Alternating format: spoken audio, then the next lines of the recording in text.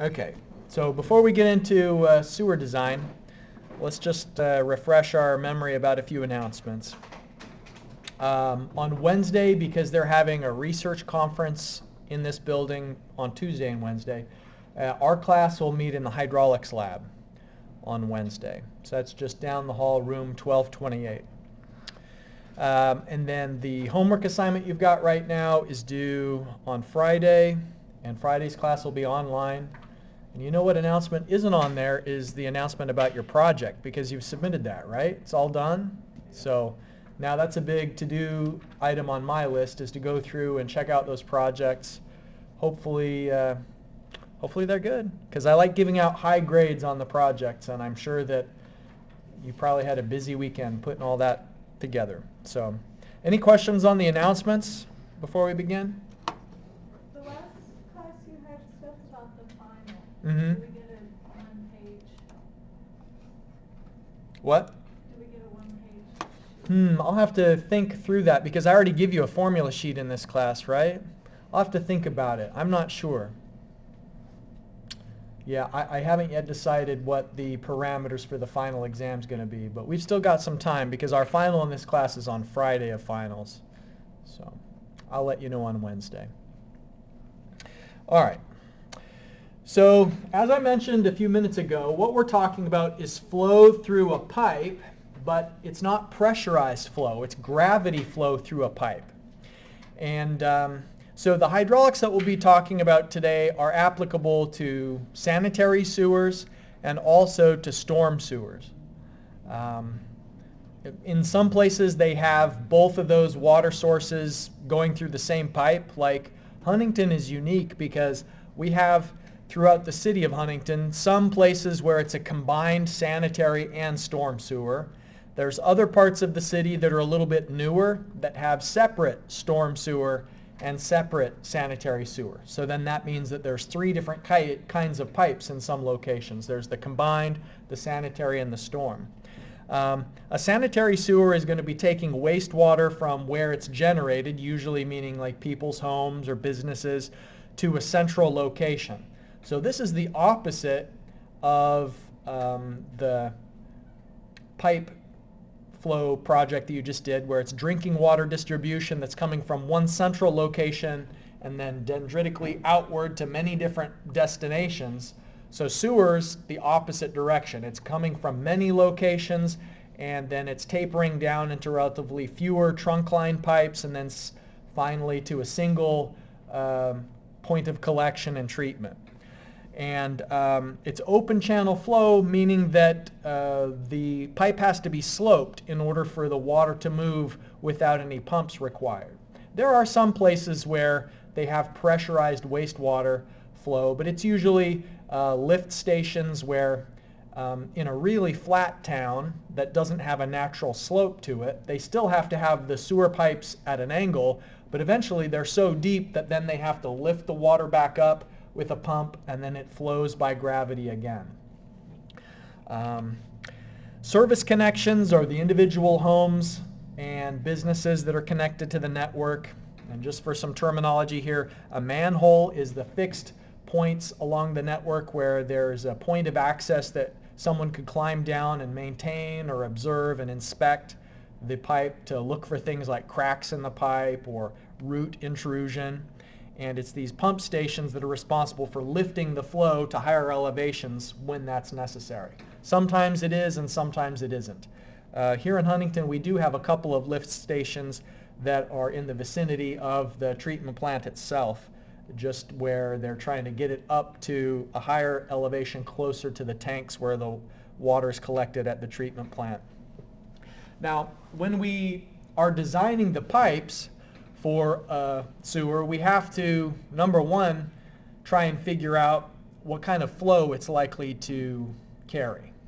And so remember that in the project you've just done, the first phase of that project was demand estimation.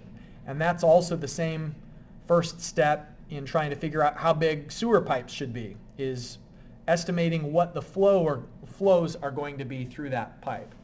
And a typical design life would be, you're assuming that the pipes would be in the ground for 50 years before they're rehabilitated. But there are plenty of locations where pipes that are 100 years old are still in operation. So it's best to be conservative when you're sizing the pipe and think about what wastewater will be generated at the end of the design life. And so you don't want to make the mistake that too many towns across America have made, and they'll size the pipe for the number of people that are in the town today. But if the town continues to grow, then very quickly you can exhaust the capacity of the pipe, and suddenly you've got more wastewater than you can handle through the pipes. And it's very expensive to come back through and excavate them and replace them with larger pipes. And so it's the best approach, obviously, just to get it right the first time. And as you might expect, just like there was variation in flow demand in your project, where people are consuming more water in the evening than they are in the middle of the night because of clothes washing and washing dishes and people drawing baths and all that, sewer use and the production of wastewater mimics the demand for water. And so there's going to be a variation where there's peak times that the water's coming into the network, and other times in the middle of the night where the flow is really low. And that's actually a problem for sewers, that if the water is moving very slowly through the pipe, then solids that would otherwise be suspended can settle out and can begin to clog the bottom of the pipe. And so we'll talk about both the minimum flow rate and minimum velocity through the pipe, but then also the maximum flow rate that's going to be going through the pipe. So the point is that it's not steady flow through sewer pipes. There's variations through the day. And now, contributing to the complexity of trying to figure out how much water is going to be going through a sewer pipe, you also have to think about whether water is going to be getting into the pipe during rainy periods. And so we've got a rainy day today, and a sewer pipe is, if it's strictly a sanitary sewer, is really only supposed to be carrying water that is coming from homes and businesses. But when a concrete pipe is set with not a lot of care and attention to the subbase that it's set on, if there's some differential settlement where maybe the soil settles on one part of the pipe but not on the other, then the concrete pipe can crack. And now, even though the pipe is mostly still together, just a small crack in the concrete pipe now means that groundwater can get into the sewer pipe.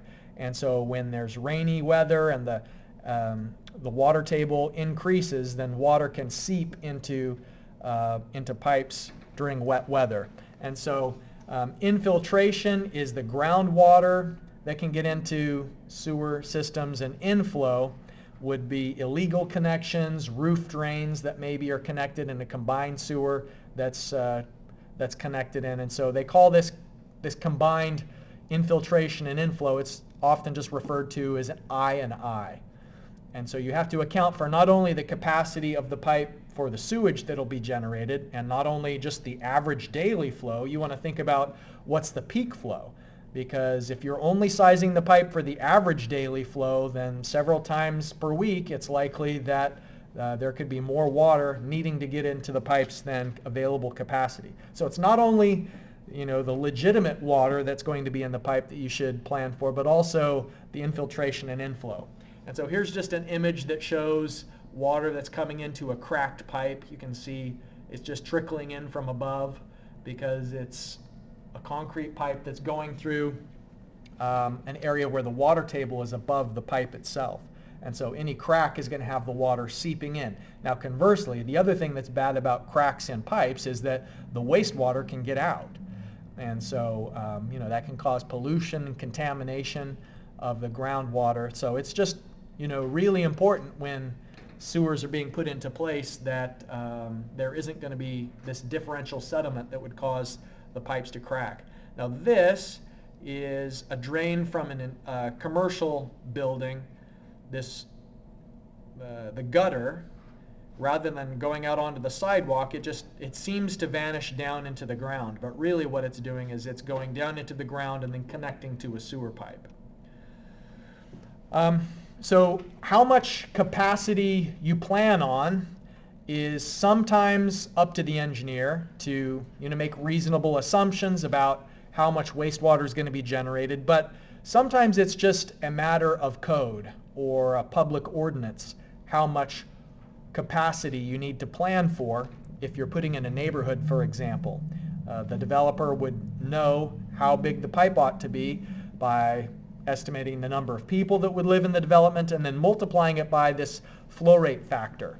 And it's interesting if you compare different locations, how much variation there is in their published codes on the amount of wastewater that you should expect from person to person. So for instance, the city of Berkeley, California mandates that you would plan on 350 liters per person per day. But Milwaukee has an estimate mandate of 1,000 liters per person per day, and they say that on top of that, you need to plan for additional flows due to I&I. So it can really vary widely, and so it won't sometimes be up to the individual designer to generate the flow rate assumption factor, but you will still have to think carefully about how many people are likely to be in an area that's serviced by the sewer lines you're putting in, and then think also about the variation over time. Here's just some data that has typical population density for different types of zoning.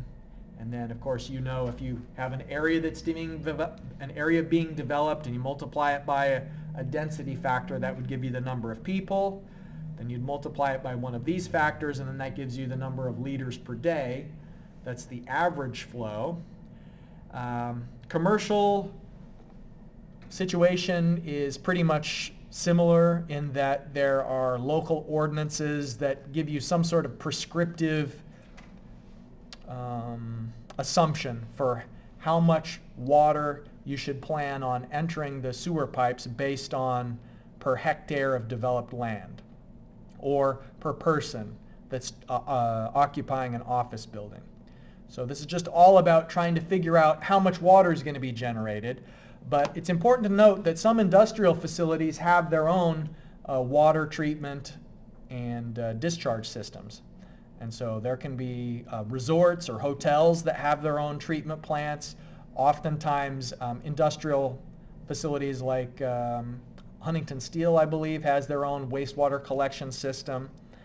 And so if they have an on-site facility, then you wouldn't necessarily have to plan on the same volume in your municipal network to receive their wastewater.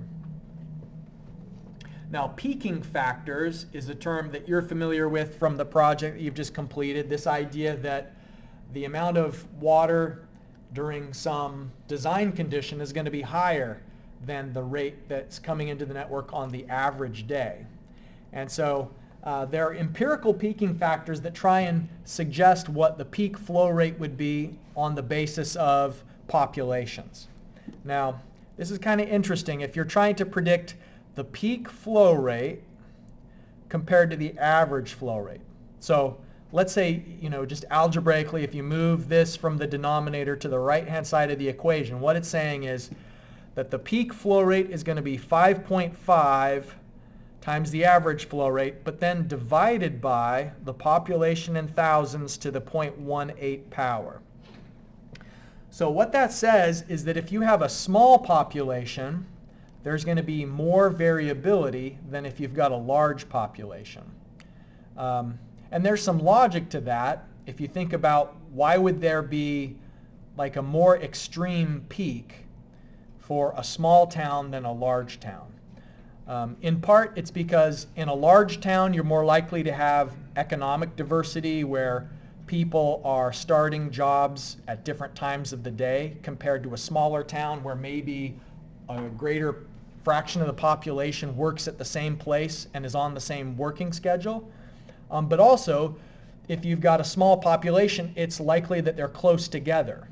And part of the danger with peaking is if the wastewater arrives at the same location at the same time, then that can be too much for the pipe to handle in any given moment. But if the population is spread out over a large area, even if everyone flushes their toilet at the same time, the fact that some people are far away and some people are close means that the water has different travel times before it gets to a certain pipe in the network. And so they call that effect routing, the transit time that water has to take as it flows through a network. So these population-based empirical peaking factors are using kind of those two trends to justify the idea that you could predict how big a peaking factor ought to be used by whether it's a small town versus a big town. Is bigger towns just are more constant. In New York, they say, is the city that never sleeps. And so if some people are always awake and we're not all on that same 9 to 5 cycle of working and eating in the evenings and that sort of thing, if there's more variability, then the water use patterns are more variable from person to person, and then there's less of a need for peaking. So let me pause for a second and just give you a chance to try out these peaking factors. Let's say that we have a 17.5 hectare condominium development that's being planned in an area where the water use is 350 liters per person per day. And what we'll assume here is that all of that water gets back down into the sewer. So the water use and the wastewater generation is going to be one and the same in this example. So if the average is 350 liters per person per day, then number one, let's figure out how many people there are, because we want to know on an absolute basis how many cubic meters per day is going to be used. But let's find both the average water use per day, but then also the minimum and the maximum flow rates during the day by using these peaking factors. Okay, so you can see on the whiteboard we've calculated the number of people in this development, 2187.5 people. There's not really half a person there, but I guess maybe that would be a small person, but who isn't using as much water necessarily. But if we multiply that by the per capita use, then it looks like there's going to be 765 cubic meters per day on an average daily need. But now if we find the peak, then we have to put the population in thousands into the denominator there, take it to the 0.18 power. So this is going to peak pretty heavily from the baseline of 765 cubic meters per day. The peak flow into the system will be 3655 cubic meters per day. And then the minimum is likewise pretty extreme. We're going to be multiplying it by 0.2 times the population in thousands to the 0.16 power for this minimum empirical function. And so that would be 173 cubic meters per day for the minimum flow rate. So what we would do is we would size the network so that it can handle 3655 cubic meters per day. And then once we figured out the pipe size needed to convey this flow, then we're going to check and see what do the hydraulics look like when there's only 173 going through that pipe. We'll want to know what's the flow velocity, because what we'd prefer is it stays above some minimum to ensure self-cleansing in the pipe. So are there any questions on the calculations here for this example before we move on?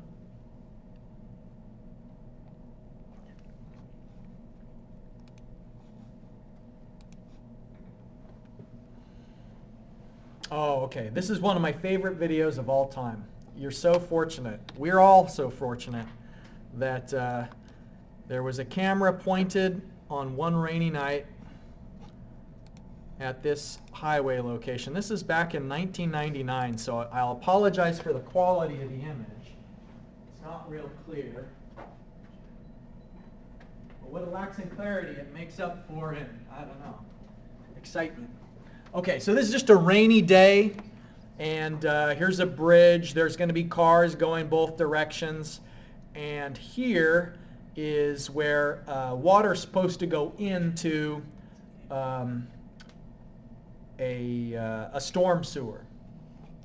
And you notice I said where water's supposed to go in. So let's just take a look at some non-uniform flow.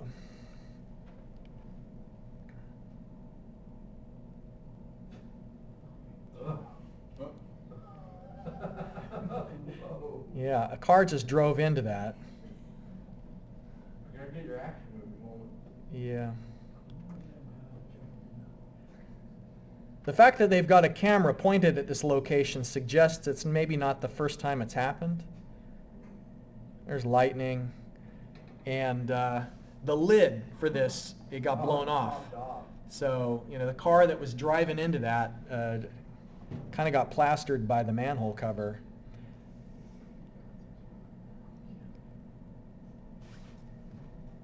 So this isn't too much longer, but of course the fella gets out of the car, as you do after an accident. So, you have to ask, why did that happen? Oh, he's walking away. Run!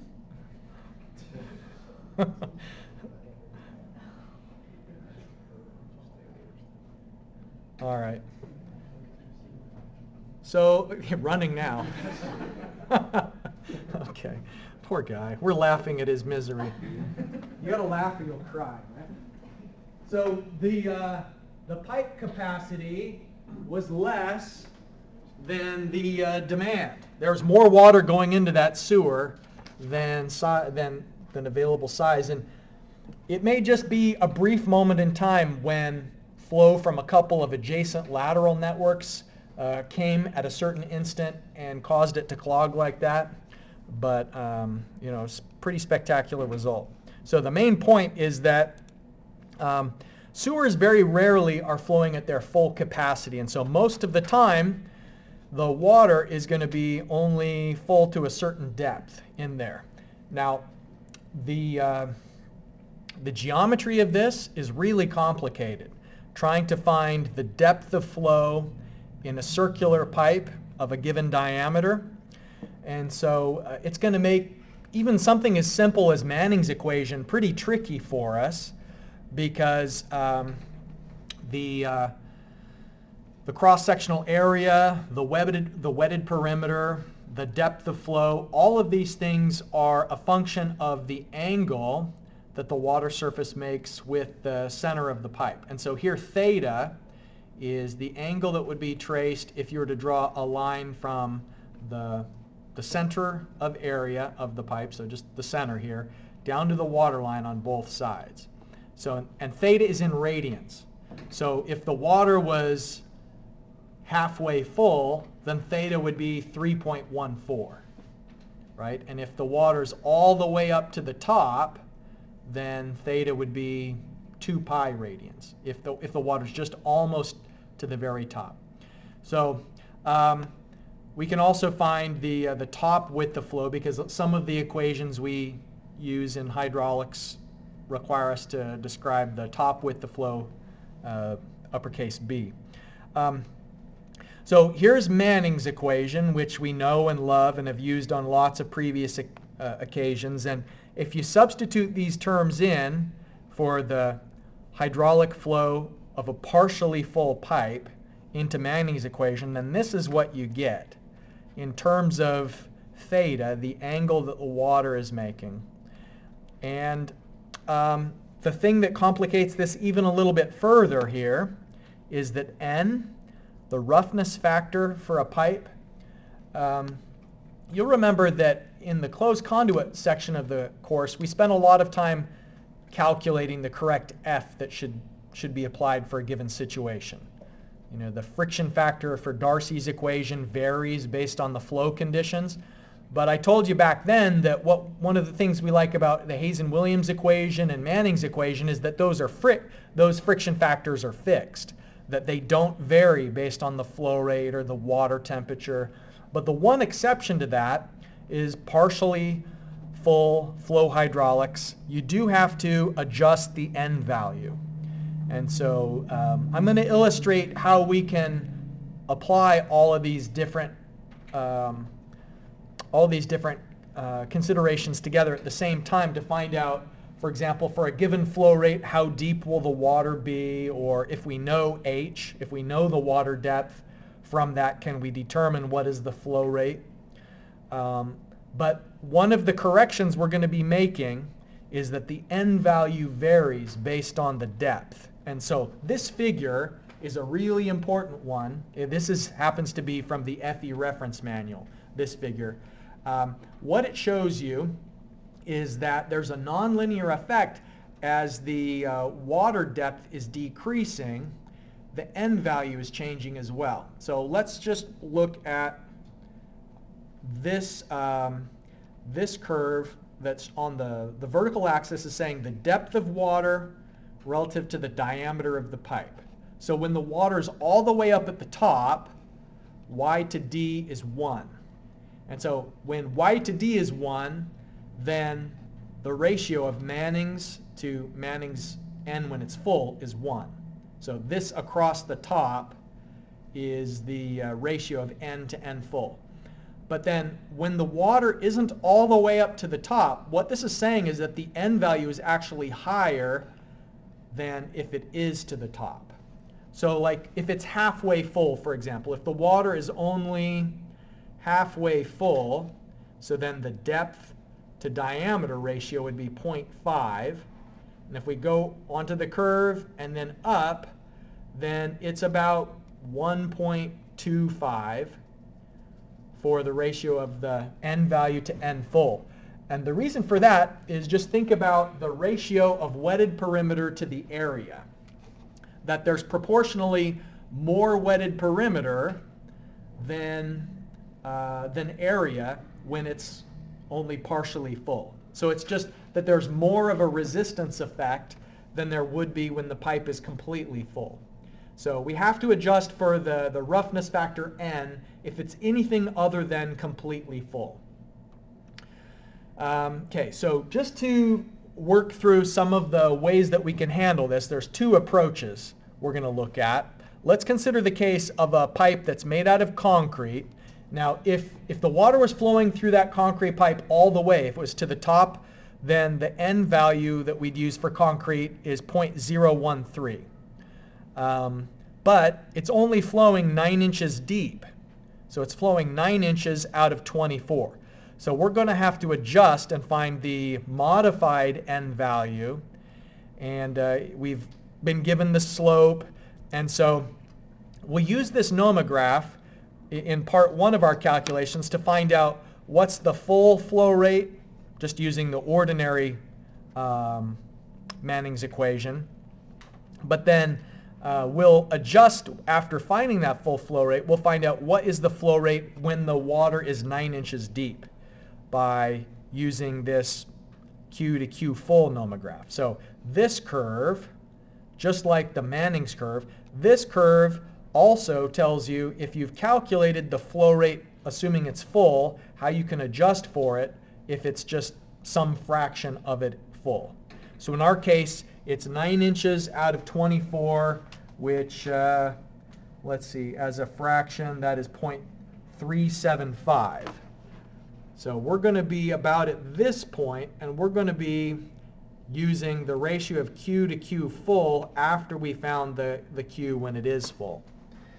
All right, so let's just start with the case of if it is full. Let me put some of these variables on the whiteboard and then ask you to calculate them.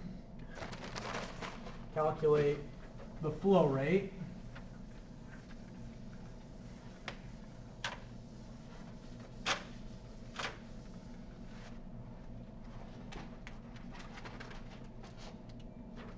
All right, so our diameter of 24 inches, that's the same as 2 feet. And the depth of flow is 9 inches. That's the same as 0.75 feet. And our n full, meaning if the pipe was flowing full, then the n value for roughness would be 0.13. And the slope of the pipe is 0.005. Okay, so if we're going to find the Q full, then we need to have 1.49 times the area to the 5/3 power, the slope to the 1/2 power, divided by n times p to the 2/3 power.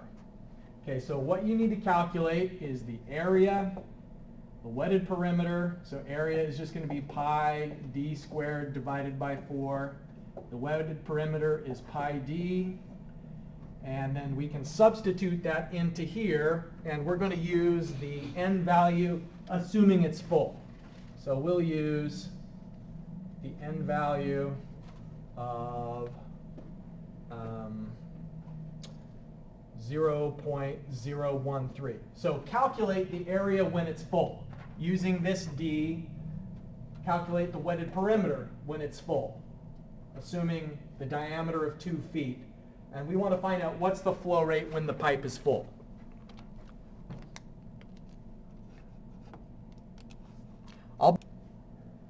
Okay, now let's look at these first calculations.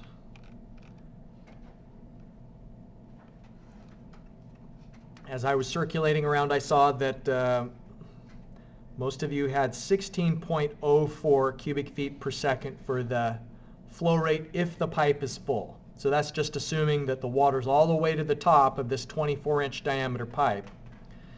Now the nomograph says that if we have a 0.375 Y to D, let me go to the nomograph. So it's hard to be accurate with this, so let's just say 0.375 is the Y to D, so that here's 0.375, and then over, then the point of intersection with this curve and down. What I said was, you can see 0.24 was my estimate of Q to Q full. And so we multiply that by assuming the full flow rate. Then what that says is that the partial depth, if it's flowing at a depth of 9 inches, then the flow rate would be 3.85 cubic feet per second at that depth of 9 inches. So one way you can solve it is just assume it's full and then multiply it by the Q to Q full ratio from the nomograph. Any questions about that first approach? All right. Now, the other approach is for us to calculate the angles. So to use the 9 inches that's described here to find out what is the angle. So here in red, you can see that I've highlighted the formula that we'd use to find out theta.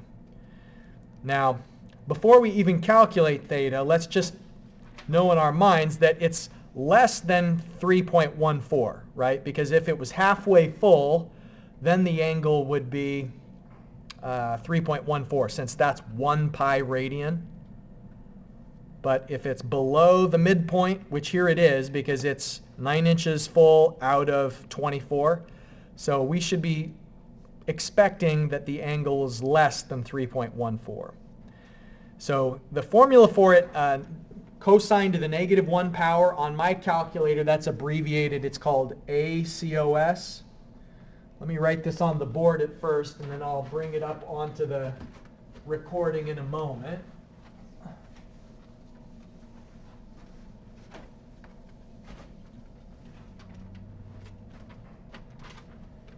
Okay, so the angle is going to be 2 times ACOS, inverse cosine, 1 minus 2 times 9 divided by 24. Okay, so the inside of the parentheses there, if we have 1 minus 2 times 9 is 18. So 1 minus 18 divided by 24, then that is going to be 0.25. That's kind of the result of what's inside the parentheses. And so then the inverse cosine of 0.25 is 1.318 radians. So then the angle is 2.636 radians. Okay, so that is the angle, which is less than the 3.1 we would say it is if it's halfway full. Okay, now that we know the angle, we can substitute the theta into this formula for the area and the wetted perimeter, and then put those into Manning's equation. And since we're running low on time, let me just cut to the chase and show you that. Okay, so this first part is where we were calculating the angle, 2.636 radians, and then once we know the angle, we substitute it into the formula for the area. So this suggests that the area, when it's 9 inches deep, would be 1.076 square feet. That's my mistake for not saying feet squared, because it is square feet. The wetted perimeter, again, is a function of the angle in radians, and so 2.636 feet is the wetted perimeter. Now, we still have to use the nomograph, though, ironically, is we have to use the nomograph to find out the n that should be used in Manning's equation if it's not all the way full. Okay, so let's look at the nomograph here, because we know that the ratio of depth to diameter is 0.375. That's what we had before. So 0.375, and then over to this curve, the Manning's end-to-end full curve, and then up to the top. And what I said was that the end-to-end full, end-to-end full is 1.27.